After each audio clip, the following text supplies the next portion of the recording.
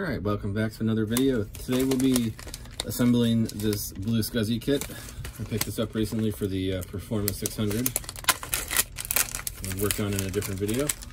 So go ahead and dump all the contents out.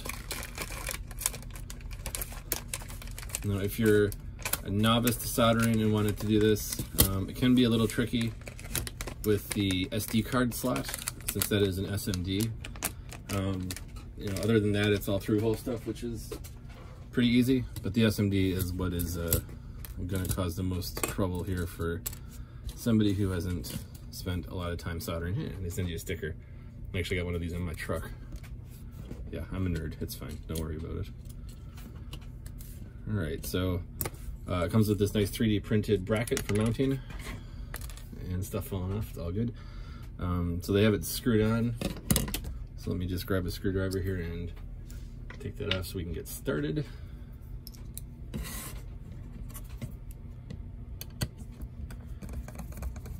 Just 2 screws holding it in.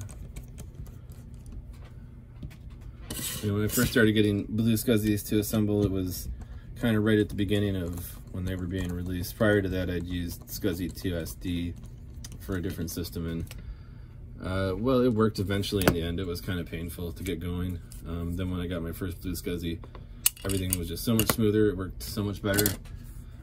Can't say enough good things about these. I think there's a new emulator out based on BlueSCSI. I'm not sure what it's called at the moment. I could look it up. But supposedly it's a mix of BlueSCSI and SCSI 2SD. And we'll have to get one of those and check those out as well. I'm always looking for better stuff, but like I said, BlueSCSI has basically been a rock solid for me, so happy to use them. All right, so we got a bunch of stuff we need to solder in, all the components. They do provide instructions online, and I probably should look those up before I get into this, but I know we can start with the SCSI connector here. It is printed on the circuit board which way the notch goes, so the notch would go like this. And since it's a 90 degree angle connector, we can just tilt it a little bit and get that in there. And so with that being in there, we can go ahead and start soldering those pins on. So when you're soldering something as big as a 50-pin SCSI connector, typically you want to do a couple pins and then check out your mount to make sure it's right where you want it before you solder everything together. If you just go crazy and solder things, it's really hard to move it around later, but if you only do a couple and then check, much better luck. So I got my handy flex pen as usual, because always need flex to do soldering. So I'll just spread a bunch on what I'm gonna eventually solder here.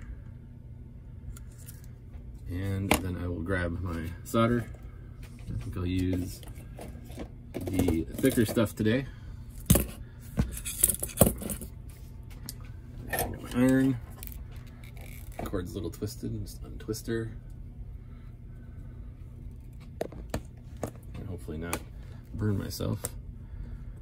Alright, so it'll be a little hard to hold. They do have a jig here I could use, just to make sure I get things nice and lined up. So I think we'll do this one here. And I can do this one to hold the board kind of in place. All right, so I will start by doing a pin at this end down here. All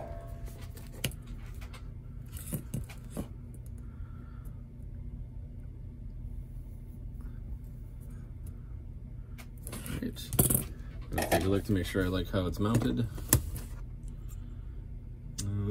Came a little off there with my jig, so I think I'm gonna just melt that one and straighten things out a little bit.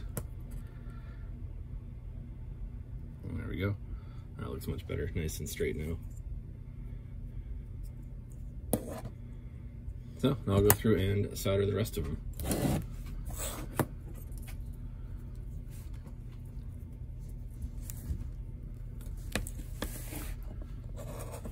Hopefully if I can solder this way, I won't obstruct the camera.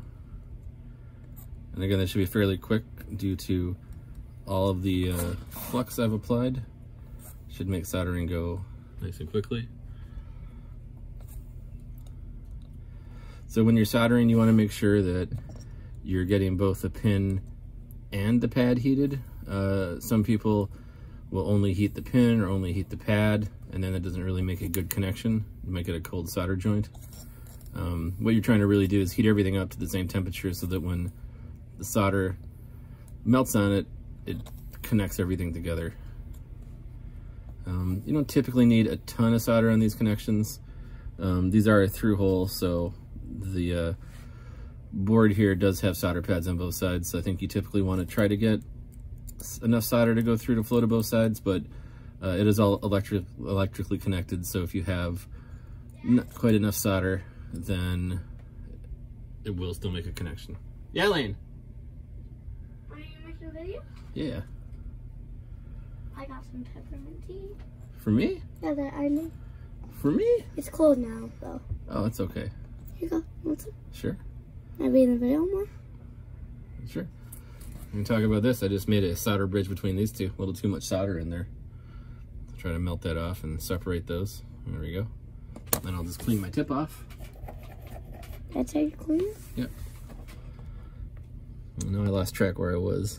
I think it's these ones here. I'll spin this around. Yeah. You made me some tea? Peppermint. Is that nighttime tea? Oh, you spilled them out. Ah. That's okay. Dad. Lane. It's homemade. All right. I just made it. I made it. Thanks. With can in it. With what? Can. Oh, candy can. Sure. Oh yeah, that's good. Spicy. Yeah. Spicy good. Yeah. Thanks. Hi everybody. Aren't you supposed to be in bed? Aren't you supposed to be in bed? No, I don't go to bed. Bye, idiot. Bye, guys. You going to bed, Lane? Yeah. Okay. What? My cup. Oh, Drink it all quick. drink it all quick? Yeah, drink it. I'm drinking out of that too. Oh, great.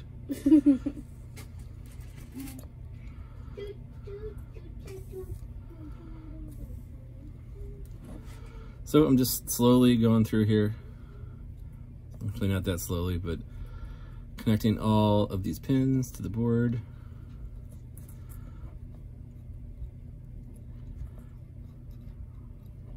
All right, another solder bridge here. A little bit of extra solder on my tip. I'm trying to pick that off. Wipe my tip off. See if I can't just pick that up. There we go, looks like that. Fix the bridge.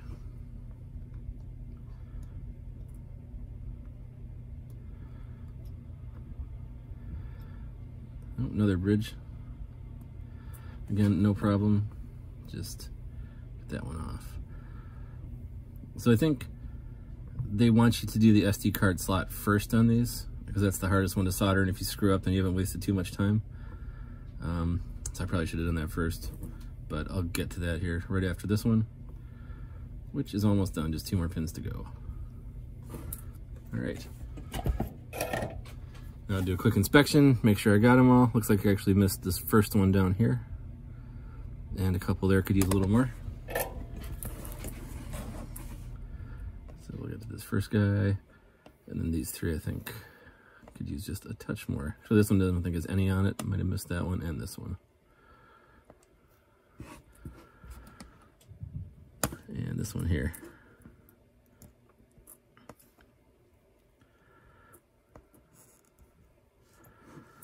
All right, a quick visual inspection shows me that I have a huge solder blob here connecting 3 pins together. I think I might actually need to use the solder wick to suck that up. No big deal. Fresh solder is quite easy to remove. All right, and I think those pins all look good. I'll just hit them with a little more since we did just take the solder off, just to make sure they have good connections. All right, that looks good. All right, so next let's flip it over. We'll do the SD card, micro SD card slot, because that can certainly be quite tricky to do. So we're going to use a technique that's called drag soldering, and that's kind of where we get some solder on the tip of our iron, and then just sort of drag across the contacts to get those things to stick together. So we got to make sure we get this in the right way. And actually it looks like they've changed the orientation of this since I had last built one of these BlueSCSI devices. The pins used to be on the back here. I think they had a different connector. The insertion would have been on this side, and the pins would have been back here. But it's all good, same kind of thing. So what I'll do first is obviously hit it with some flux, because you can never have too much flux. And then what I will do is I'll tack down some of the top ones here. These are used for securing the card to the board, kind of like an anchor point. I do still have some solder on my iron tip here, so I'll just kind of tin those a little bit. And then I'll line up the SD card reader. I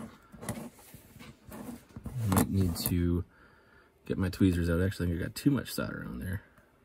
That's all good.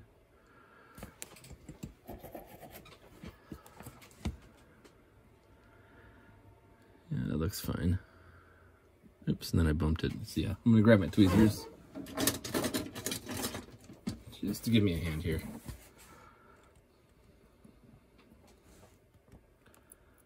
I'll solder that one down.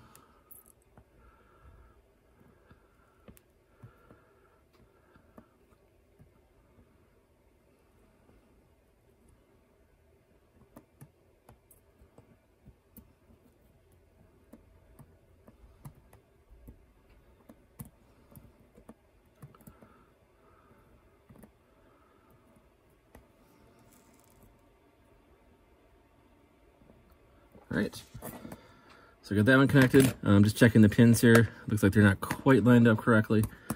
You need to nudge it a little bit towards the camera, so let me help that off. There we go, that looks much better. So now I need to do these other couple of anchor points here. So I got some iron, or some solder on the tip of my iron. And just kind of get that in there to hold things together. And I will push down on it while I do this work, just to make sure that it sticks on there. All right, and then one more on this side here.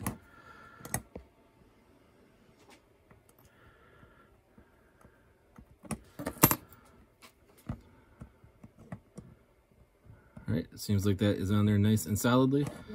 So now I need to solder these pins that are in the front. Again, we'll be doing drag soldering. So I'm gonna just get a little bit of solder on my tip here, and then just kind of drag it across these pins. And that should make a good connection. So I'll need to really inspect these to make sure that I got them all. But that's kind of how it's done. Now, if you didn't want to do this work and you really wanted a BlueSCSI, they do sell completely fabricated kits, and they also sell kits with just the SD card slot soldered on, so it makes things a little bit easier if you're not quite so sure of your skills. And I'm not quite so sure of my skills either, but you know, hey, can't get better unless you practice. So now I'm just going back and kind of reflowing each one, make sure there's a good connection, make sure there's no solder bridges. And I think that all looks pretty good to me. So I'm just going to pick it up and take a look here under the light, make sure I can see no bridges, and I don't. And then I'm going to take my multimeter and just look to make sure that everything is truly isolated.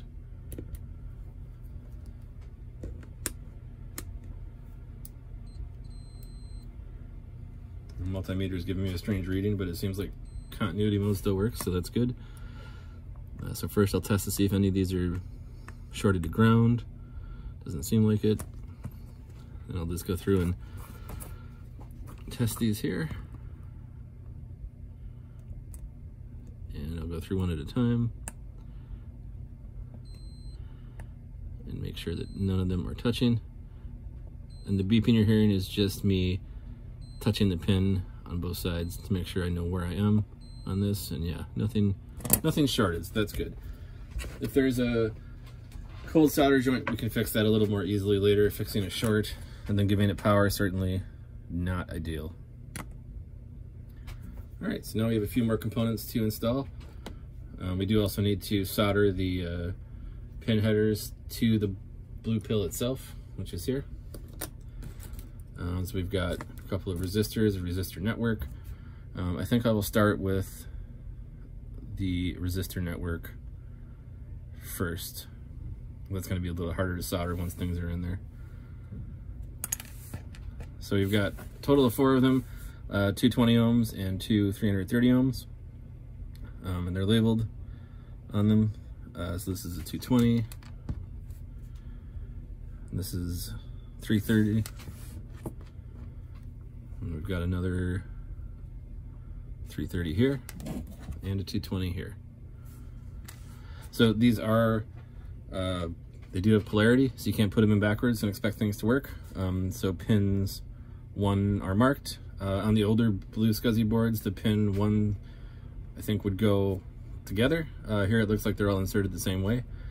So that's another change they've made. And there's a little dot on the resistor network on the end. That's how you know which one pin 1 is. So this is a 330, and pin 1 goes this way. So I'll just kind of hold that in there with my finger. There's plenty of flux from the previous one I've done here, so let me just grab a little bit of solder on the tip, and I'll just get that to the first pin here.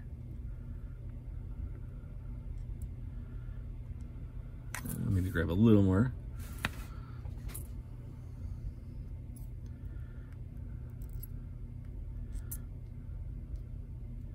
All right, so what I'm gonna do now, since that's not taking, hit it with some flux. When in doubt, more flux.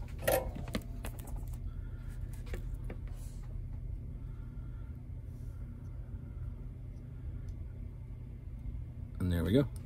Got that one tacked in. So now I'll go through and finish up all the other pins for it.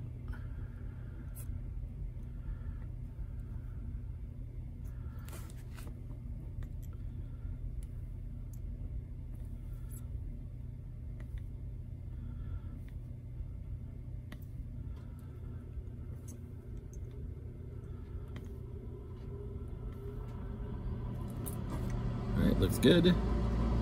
Don't see any bridges there. So next I will do the other 330. And I think earlier I said 20. It should have been 220, so my mistake, but they're pretty easy to not get mixed up when you're doing this work. And again, pin 1 marked on the resistor network with a little dot. So the pin 1 goes into pin 1. I'll just kind of hold it in there. Grab my iron, put some solder on it, and then just tack it in with pin 1 here. Oh, and you know I forgot the flux, so let me do the flux.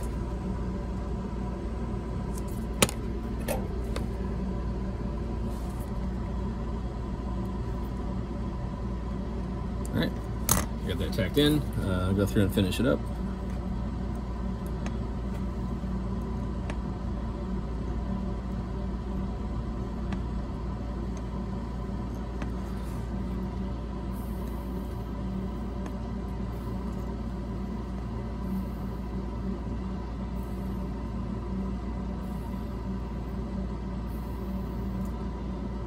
All right, that's that.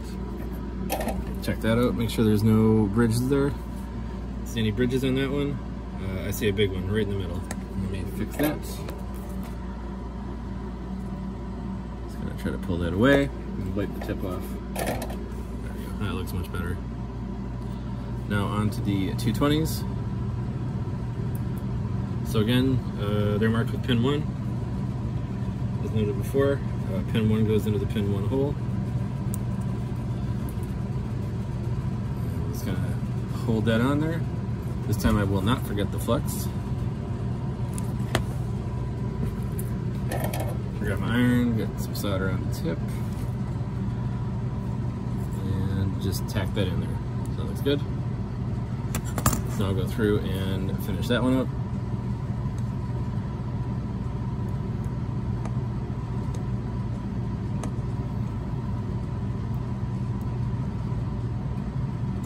This one's being a little stubborn. There we go. Got her.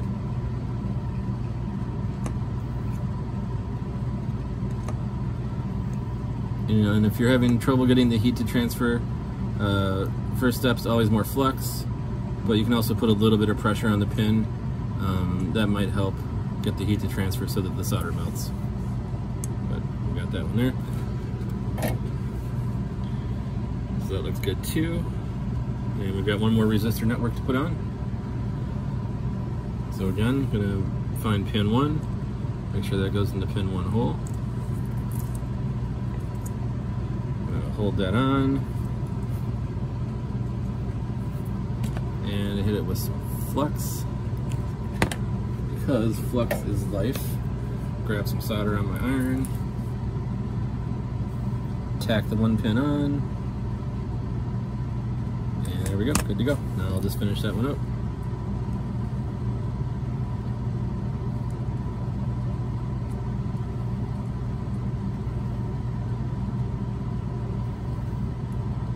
And really, I think the difference in price between the kit and the finished one isn't too much, so you know, you're not getting ripped off if you have them assemble it for you. That's for sure. It's certainly costing me a bunch of time to do, but I do enjoy the work, so I'm more than happy to build these myself. The more practice you have soldering, the better you are at it, so that one looks good too. Alright, we've got a couple more components to put on. We have our bird connector for power, which goes up here. We've got some diodes, the termination resistor block, so that's just 2 jumper blocks that go here, and then the BlueSCSI itself. So let's do the diodes next. I believe both these diodes are the same value.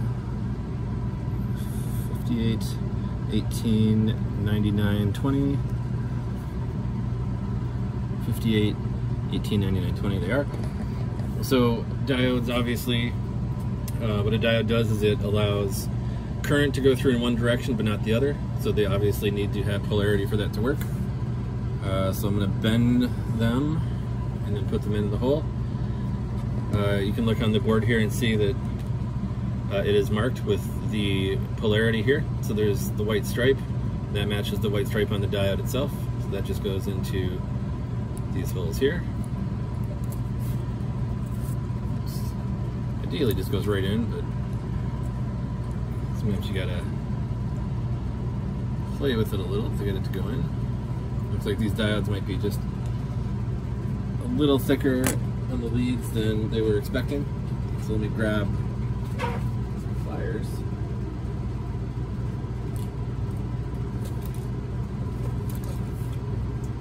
Just kind of help me through. So when you're using pliers on a board, you got to be careful not to rip things out, but be very gentle. And we got those through, so no problem there. And we'll get the second diode, bend the leads again, make sure the polarity is correct, and put it into the 2 holes here. And we'll want it just a little bit smoother. All right, so we'll bend those leads so they don't fall out, and now we can solder those on. I said it before, there should be plenty of flux on here, and there wasn't, but it looks like this time there is still plenty of flux lying around, so I think we're good.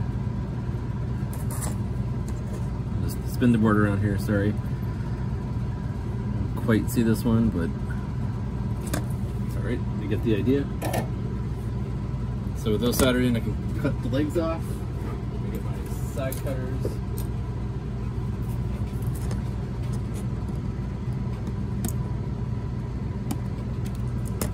And those are quite thick leads on these for whatever reason.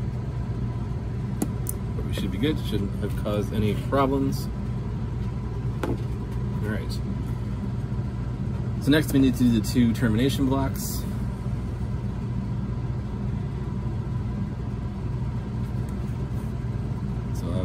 feed those in here.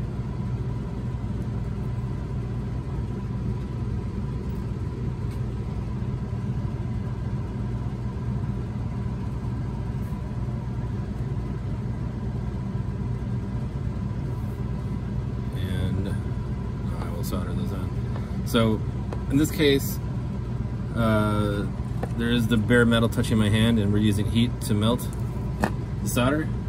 So very likely this is going to burn me when I do this. But I'll try to be really quick, try to minimize pain to my finger. Yep, that hurts. Let's try to get it on there quick. Oh, we got one on. Not the second one.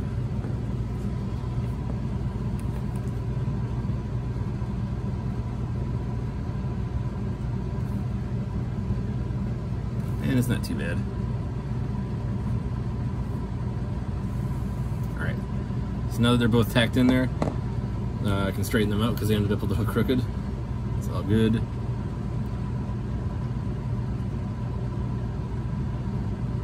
Straighten this one out.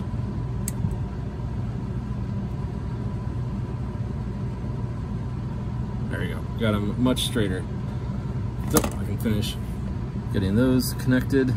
Well, I want to make sure that I do the two pads that I didn't tack it in with. So if I heat up the solder on the pad that I tacked it in with, it'll just fall right out. And all that pain will have been for nothing. Which is what I think I did on that one, maybe, but that's okay. Great. Take a look at our work. Looks pretty good to me. All right, and then we've got a couple of more leads we need to put in for the power and activity LEDs. So some of the early BlueSCSIs didn't have that. With a real hard drive, they have provisions to allow LEDs on the front of the machine light up when the hard drive's on and actively doing things. So they've just got some leads for those here, which is a super nice addition. Just tack those on.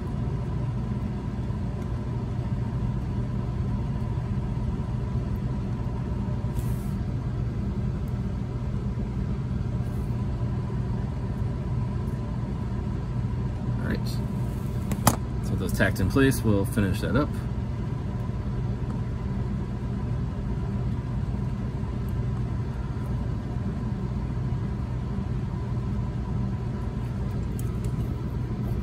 That's good. All right. So next we have two resistors we need to put in. Those go at the top of the board up here, R1 and R2.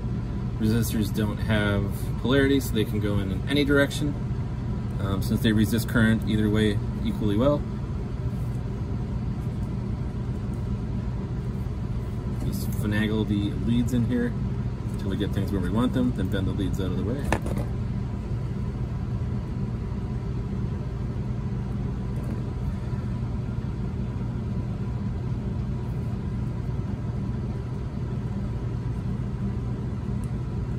Pull those tight through the board, bend the leads. And I don't have any flex really over here yet, so we'll hit these with some flex. And then we'll solder those on.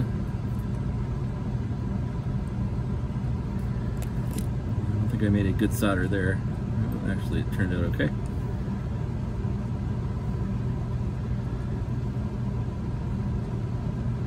So I had enough solder on the tip of my iron to do the first three. So I only needed to apply solder to the fourth one. So with that done, we can cut these leads off. 1, 2, 3, 4. Scooch those out of the way. All right, so all that leads us to do then is the bird connector. And this does need to go a certain way. The machine I'll be putting this in doesn't need external power. It does provide power through the through SCSI termination on the bus itself. Some of the older Macs don't do that, and then some of the other things, these go in like synthesizers, may or may not, I don't know for sure. So it's an option. You don't even need to solder it on if you don't plan on using it, but since I've got it, I'll do it. tack that on as usual. Grab a little more solder.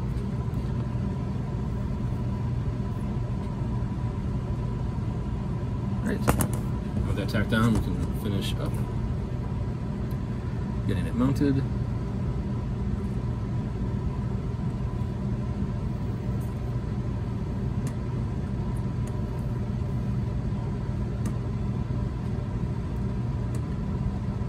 Right, looks good to me. So I don't see any bridges or anything. Everything's looking really good so far. And that leaves us with just the blue pill to solder on. And again, I mentioned I do need to solder the blue pill on to the leads here first. So let's start with that. So again, gonna hit it with flux, because that's what we do here. No such thing as too much flux.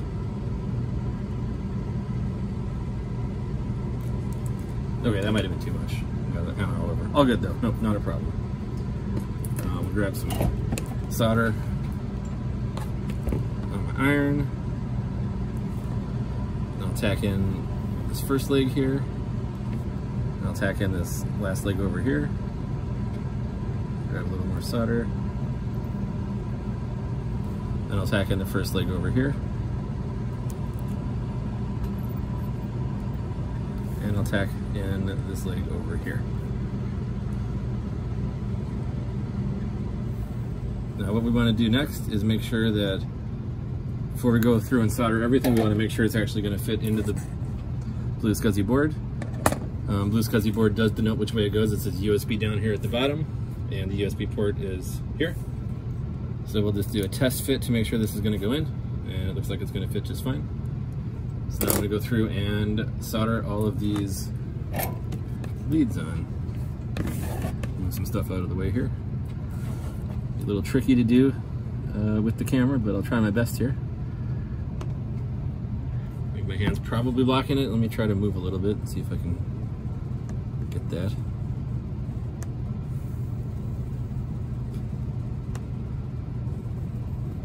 Be a little generous with the solder here, since this is going to be kind of structural. But I gotta be wary of bridges. Put too much solder on, it's real easy to get a bridge.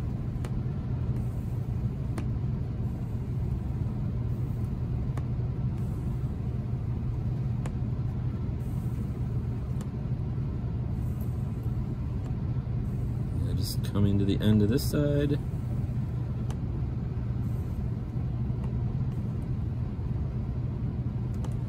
All right, that's that side done. Switch to the other side. Go back and redo that first pin. Got some extra solder on there.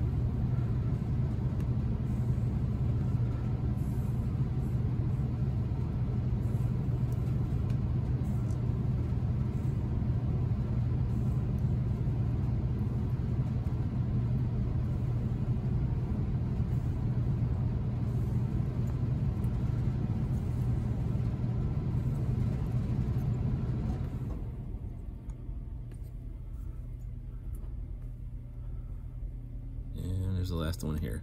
All right, now I will inspect my work. Make sure there's no bridges. Make sure there's no missed pins. It all looks good to me. So now we can solder it into the board itself. Again, USB goes down here as noted. So we'll just get that in there. And as always, flux. At this point, you should know that that's just how I roll. Got flux everywhere. It's all over my tools, it's all over my hands. Wake up the next morning smelling like flux. You know I had a good night the night before. So again, just gonna tack in the 4 corners, grab solder directly off onto my iron. And grab a little more here.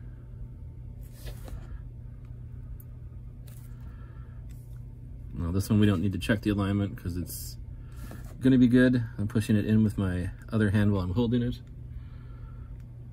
Grab a little more solder here.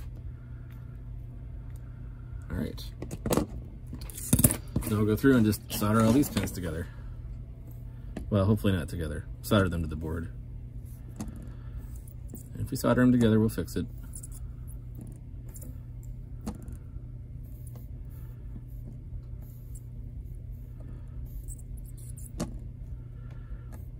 That one could use a little more. Oops, sorry, I bumped the camera.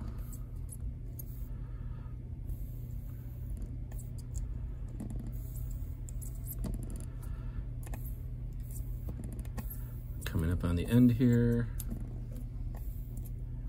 And one more to go on this side. Then we'll flip it around, do this side.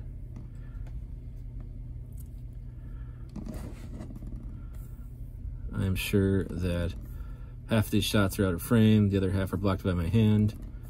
I'm still trying to figure out the best place for a camera. And I think I see a lot of people on YouTube doing this kind of work with an overhead camera. Not really equipped to have an overhead cam here easily. I might have to look into that this weekend and see if I can figure out a good place to mount one. I'm just using my phone as the camera for the most part. I do have some other cameras around here I might end up using, but easiest with the phone. All right, well, that's the last one here, and we got her. All right, so I'm gonna inspect my work one more time. That all looks good to me. I think I'm actually gonna retouch this very first pin that I tacked down. I think I could use a little bit more. Otherwise, looks good. Cool, so as mentioned, there's flux everywhere. So what I'm gonna do is go wash my hands, and I'm gonna put an SD card in here. Leave the flux, that's fine. And then we will power it up in this machine, see if anything blows up. All right, so I've got my SD card, micro SD card ready. So I've loaded a System 753, I believe, image on here. So I'm gonna put this into the SD card reader slot. And I do need to still get all of the flux off of here, but just for now, I'm gonna put it in the bracket. And then I will put it in my Performa 600 over here and boot it up and see what happens. We'll be right back. All right, well, I've got my BlueSCSI device fitted into my Performa 600. Let me take a look at it here. I do have the original mounting screws for the original hard drive plate, but everything's wired up. I'm not using the bird connector because the Performa 600 does provide power through termination, so no need for that. All right, let's go ahead and power things up then. All right, we got the flashing blue light immediately, and then the red light, which is solid, which is good. If the blue light flashes 5 times and then off and repeats, that means it can't read the SD card. So that means the SD card's soldered incorrectly. So we'll give this Performa here just a little bit to start up.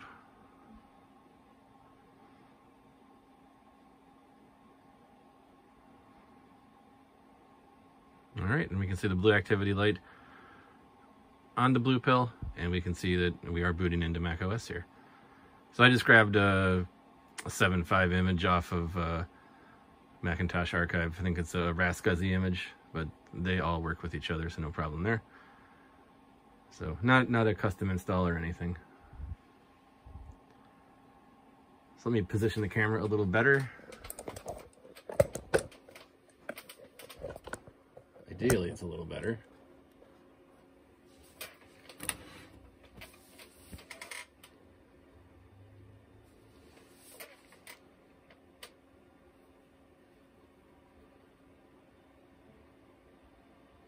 All right, and we're booted up. So let's take a look at about this Macintosh. So we've got still our 20 megs of RAM. Everything's looking real good here. I don't know what's on this image. I don't think there's much on it.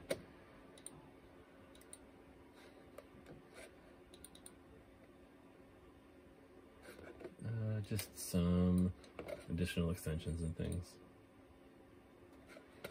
All right, well, I think that's going to do it for this video. I hope you enjoyed the multi-part series on getting this Performa 600 back into fighting shape. We recapped the system board, and we fitted a BlueSCSI into it that we built ourselves. So I think that's it. Get this one all put back together and call it good. So thanks so much for watching the videos. Hope you have a great rest of your day.